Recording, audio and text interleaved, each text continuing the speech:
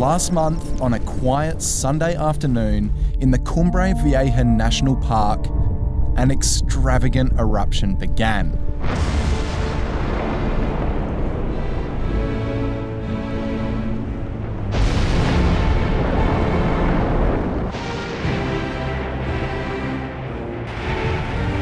Since then, nothing has stood in the way of this slow-moving lava on a home-destroying, farm-flattening, pool-dipping rampage to the Atlantic Ocean.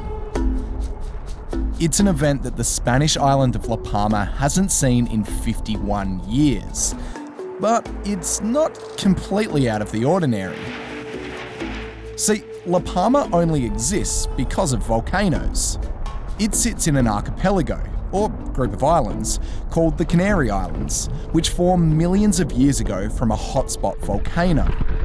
They occur over a really hot part of the Earth's mantle, the layer that sits beneath the thin, cool crust that we live on.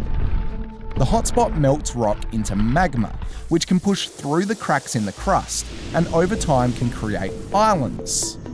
Think Hawaii, or Iceland, or, the Canaries. So the 85,000 people living here in La Palma are pretty used to having volcanoes as their neighbours. There are even advantages, like fertile volcanic soil, perfect for growing bananas, and the island's tallest volcano even has a world-famous observatory perched atop it. Every year, plenty of tourists flock to La Palma to see the stars, the beaches, and the volcanoes, of course. But locals also have to live with the threat of a big eruption, like this one. Luckily, no one has been injured, and more than 6,000 residents were told to evacuate their homes before the lava came through. It's almost like they knew the eruption was going to happen before it did. Yeah, that's exactly what happened. In the weeks before the eruption, more than 22,000 mini-earthquakes were detected in the Cumbre Vieja National Park, and scientists were pretty sure something wicked was brewing.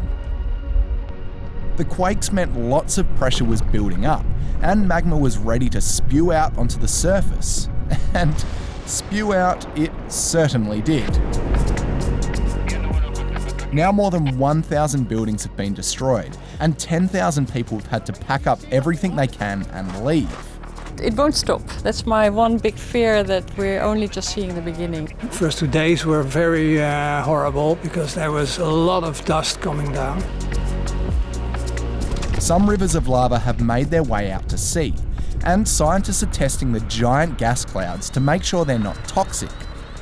Meanwhile, other cracks have opened up, releasing new rivers and threatening even more homes. People who are still on the island are having to deal with ash constantly raining down, and the background rumbles of the volcano. Nobody really knows how long this eruption will last, so you might be seeing these incredible pictures for the next few days, weeks, or even months.